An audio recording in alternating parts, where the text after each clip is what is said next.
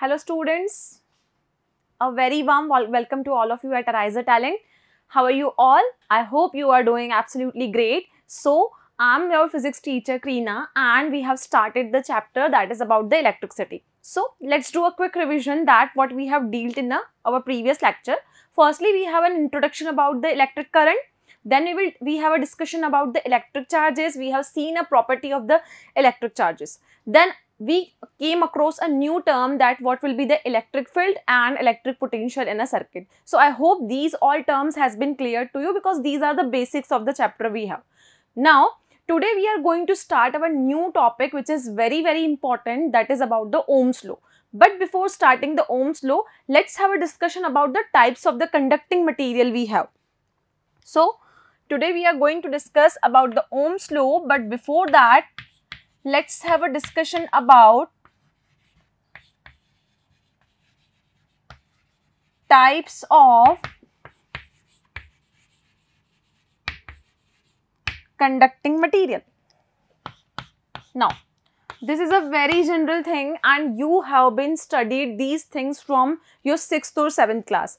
Now, you have seen in your daily life that some of the components or some of the substances have a tendency to provide the flow of current through them. It means अगर कुछ substance ऐसे हैं जिनमें से current को हम pass कर सकते हैं तो वो कहलाते हैं हमारे conductors. हमने बचपन से पढ़ा है that metals are the good conductor of electricity because the metals have a tendency to pass the electric current through them.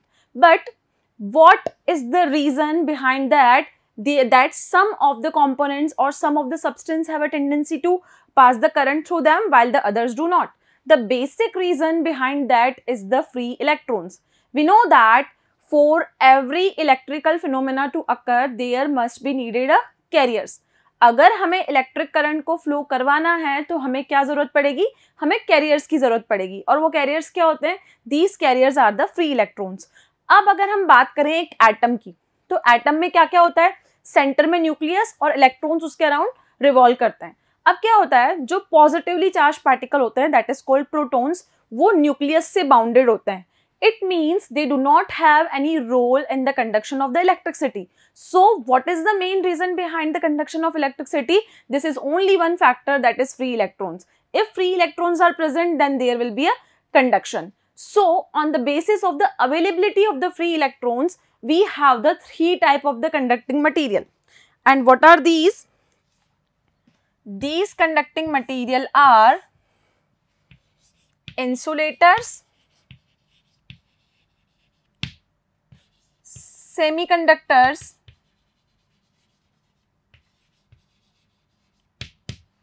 and conductors. So, we have these three category of the material based on the availability of the free electrons. Now, what are insulators? Insulators are those substances which do not have any free electron. If they do not have any free electron, they do not have any part in the conduction of electricity. So, suppose if you are going to pass electricity through a paper or a plastic, is it possible to pass the electric current through it? It might not be possible. This is not possible because paper and plastic is a insulator we have. So, what are insulators? Insulators are those substances which do not have free electrons. Insulators do not have free electrons because the free electrons are responsible for the conduction of electricity. Insulators do not have free electrons, so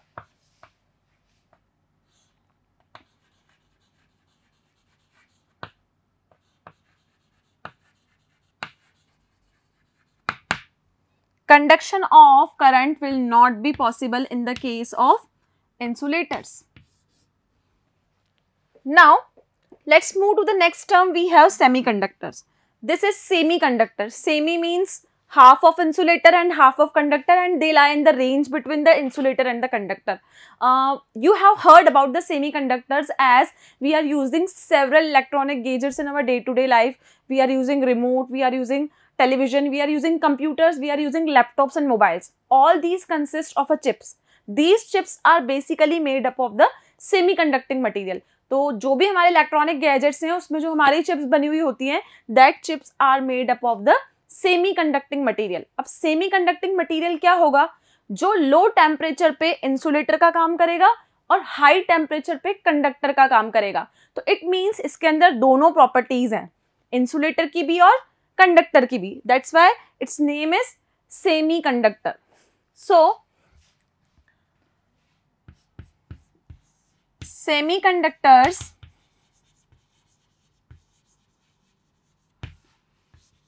behave as an insulator, but it will behave as an insulator only at a low temperature.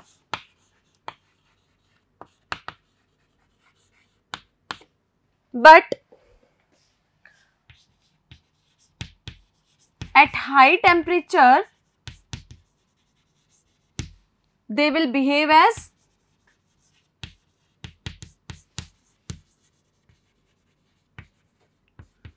conductor. It means they will behave as a conductor only at a high temperature. So we can write here, when the temperature is high, they will behave as a conductor.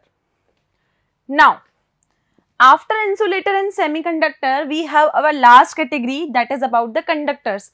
As the name indicates, these have a tremendous amount of free electrons which will lead possible to the flow of electric current through them. All the metals that are present in the pure state are the good conductors of heat and electricity. So, conductors are those materials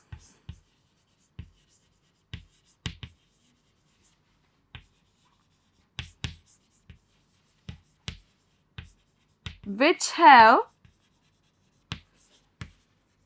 free electrons. So, if they have the free electrons, they will conduct the electricity very easily. So, we can say that current conduction will be possible in this case.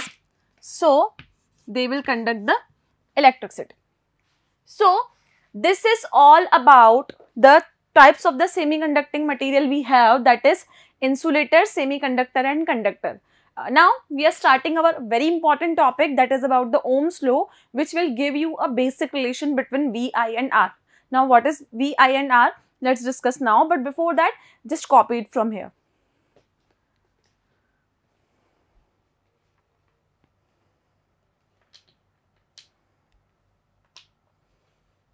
Now let's move to the new topic we have, that is about the Ohm's law.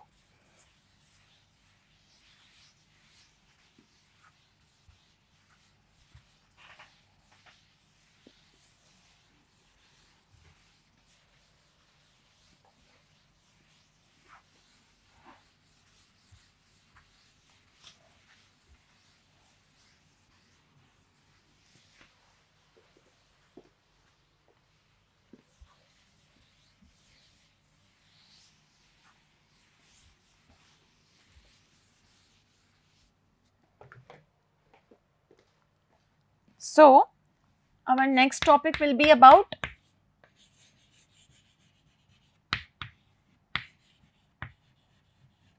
Ohm's law.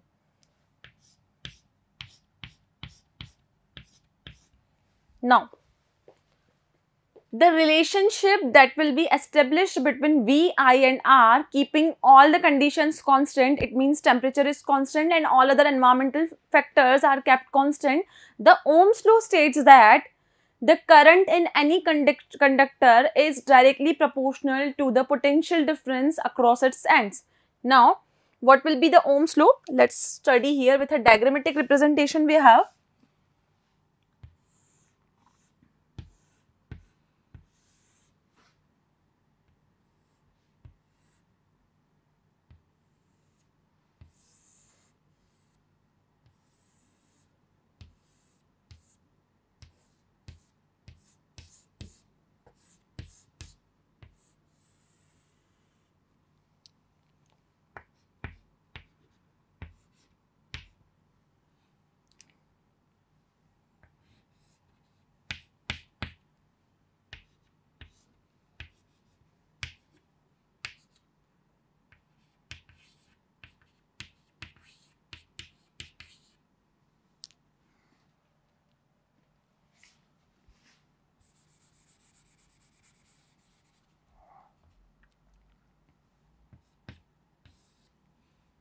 Now, what basically the Ohm's law states that, suppose we have taken any conductor. This is our conductor. It may be metallic conductor or some other conductor. If I am applying a voltage across its end, you can see that current will start flowing from positive to negative. We know that the direction of the current will be from positive to negative, but if I am talking about the electronic current is basically the flow of electrons. So its direction will be from negative to positive. So the direction of the flow of electrons will always be opposite to the direction of the flow of the current. So these two have a different directions here. Now, what Ohm's law basically states that the voltage applied across the ends of a conductor is directly proportional to the current flowing in the conductor. It means जितना system में voltage या potential difference ज़्यादा होगा, उतना ही current conductor में flow करेगा. So, what is the basic? This is a very important law we have. So, let's write the basic statement here. It states that at constant temperature,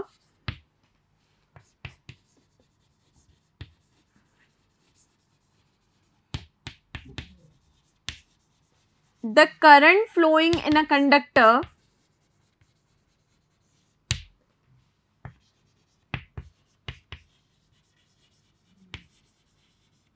is directly proportional to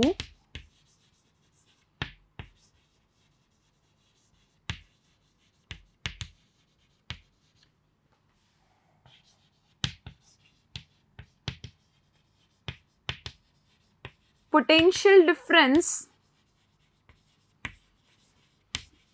applied across its ends. It means the current flowing in any conductor will be directly proportional to the potential difference applied across its end. So, we can say that I is directly proportional to V. I will be our current and V will be our potential difference. Now, if we are removing any proportionality rule, we will always put a constant term here. So, what I can write here, if I am removing the this proportionality, I can write here I equal to RV. Now, this R is a proportionality constant we have. So, we can write here R is our proportionality constant. And what this proportionality constant is called? This proportionality constant is termed as a resistance of a circuit. This is termed as resistance of circuit. So, what we will obtain from the Ohm's law that I is equal to VR or V upon I will give you R. So, we can also modify the relation as, if I am writing, suppose I am writing voltage will be directly proportional to current, then it will becomes V equal to Ri and it is going to give you V equal to IR. So, this is our Ohm's law. So, the voltage in any conductor or the potential difference applied across any conductor is directly proportional to the current flowing in that conductor. So, this is our Ohm's law. Now, V is equal to IR. This is our Ohm's law and this formula is very important for solving numerical problems. Now, we can also write it as V upon I equal to R. We can also write it as V upon I equal to R. It means V upon I is actually a constant term. But voltage is directly proportional to the current. As you increase the voltage, the current will automatically going to increase in a conductor. But if I am calculating the relation between R and I and R and V, these two quantities will be inversely proportional to each other. So, this will give you a ratio and this ratio is known as the resistance of a circuit. Now, Ohm's law the unit of resistance will be calculated from the Ohm's law. The unit of the resistance will be ohm, and in terms of physics, it is known as omega.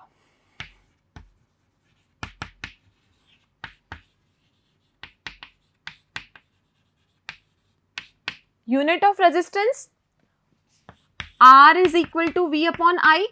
It means resistance is defined as a ratio of potential difference to the current.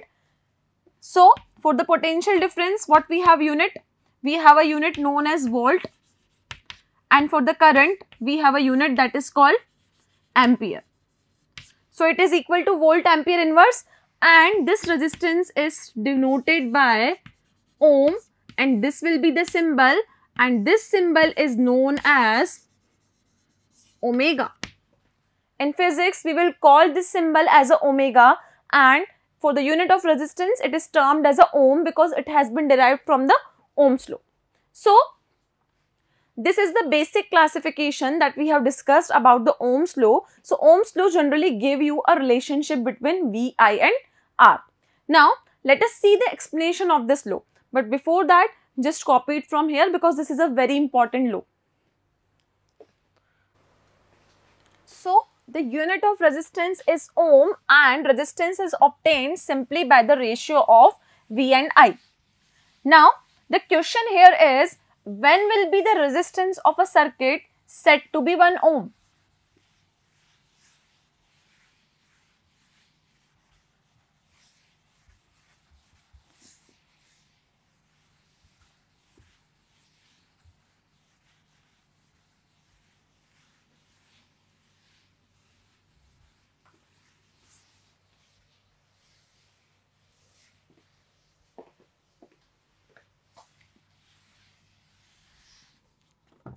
We have just derived an expression that V upon I equal to R.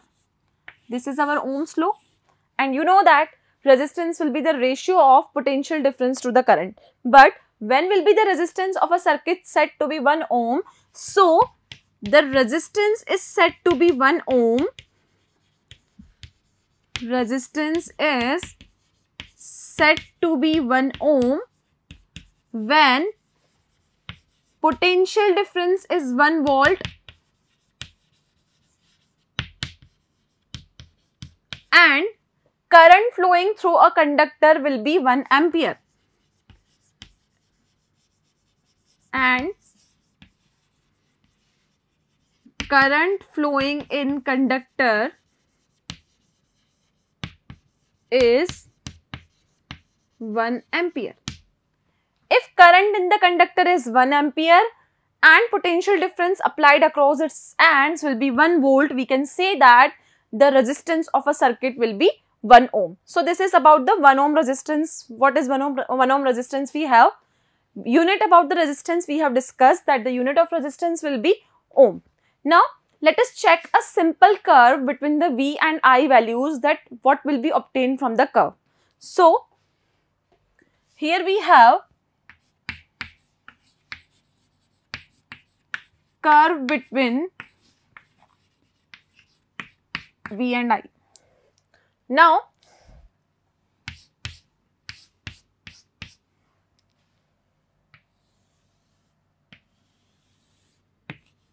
this is our x-axis, this is our y-axis. On x-axis, we are plotting the values of current.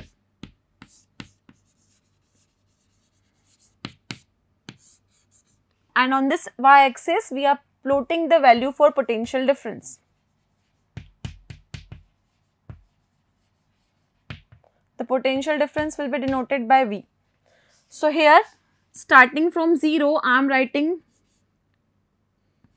1I, 2I, 3I, 4I and 5I. And here we are taking 1 volt, 2 volt, 3 volt, 4 volt, 5 volt and 6 volt. Now, we can see that as soon as voltage applied across the end of a conductor is increased, the current will also going to increase. It means if the voltage is increased, current is increased. So, we will get the graph line of this curve as a straight line. And what this straight line is indicating, as soon as you will increase the voltage value, you will get the current values increasing in the similar manner. So the straight line will give you the graph for a V and I curve. Now what this straight line indicates? This line will basically indicates the slope of a curve. This line will give you a slope of a curve, and the slope of a curve will be V upon I, and V upon I will be the value of resistance. It means from this graph, the slope of the curve V upon I, we will get the value of the resistances here, because V upon I is actually the resistances we have. So this is all about the Ohm's law curve. Now the question arises, do all the materials will follow the Ohm's law? Ohm's law सारे material के लिए applicable होगा? नहीं होगा, क्योंकि Ohm's law उन material के लिए एप्लीकेबल होगा जो वो ओमिक डिवाइसेस होंगे जो Ohm's law को फॉलो करेंगे. इट मीन्स अगर वोल्टेज की वैल्यू इंक्रीज हुई तो करंट की वैल्यू भी इंक्रीज होगी, लेकिन सारे डिवाइसेस हमारे पास ओमिक डिवाइसेस नहीं होते हैं. तो जो डिवाइसेस Ohm's law को फॉलो करेंगे उनको हम ओमिक डिवाइसेस बोलेंगे, और वो बेसिकली कंडक्टर्स होते हैं. लेकिन अगर हम सेमीकंडक्टर्स की बात करें, डायोड्स की बात करें, ट्रांजिस्टर्स की बात करें, तो वो Ohm's law को फॉलो नहीं करते हैं, बिकॉज उनके लिए V और I की वैल्यू सेम वे में इंक्रीमेंट नहीं करती है. तो जो डिवाइसेस Ohm's law को फॉलो करेंगे उसे हम बोलेंगे ohmic devices. So this is the exception in the Ohm's law.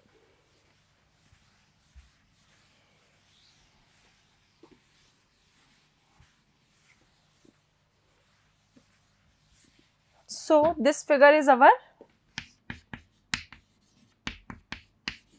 VI curve.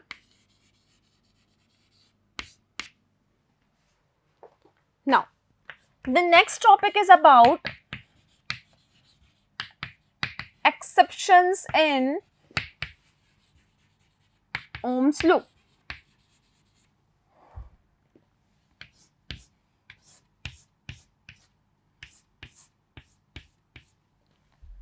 So the devices which follow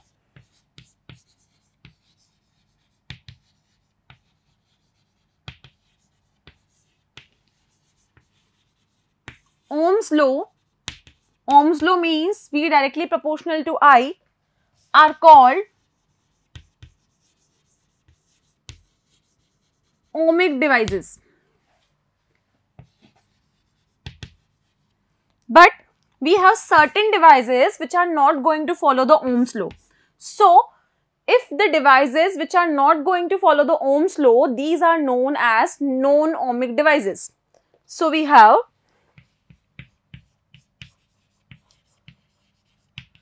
the devices which do not follow Ohm's law.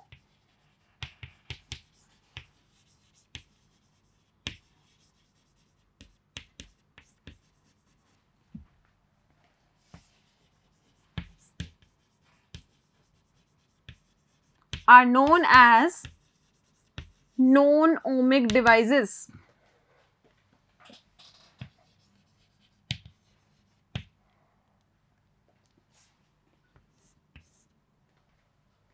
Now, conductors are basically our ohmic devices because the pure metal will have a tendency to show the VI curve as a Ohm's law.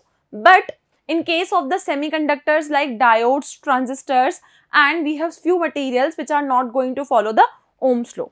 So, non-ohmic devices are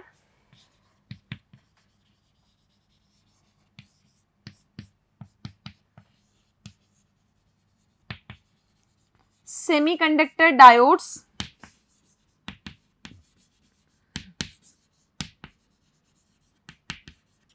transistors, etc. So these are the devices which do not follow this curve. If they are not following this curve, then what curve they will follow? We will see the curve for the non-ohmic devices, that where the V will not be directly proportional to I, and for different values of V, we will see that we will not get a straight line curve here. So let us check the representation of non-ohmic curve here. You can see that this is a curve for our ohmic devices. Now we have a curve between no-ohmic devices. Suppose the first no-ohmic device I am considering here is about the electric bulb. So, again if I am going to plot the graph, this is our I value and this is our values for voltage. So, this is our VI curve. You can see that we will not get a straight line here. We will not getting a straight line here.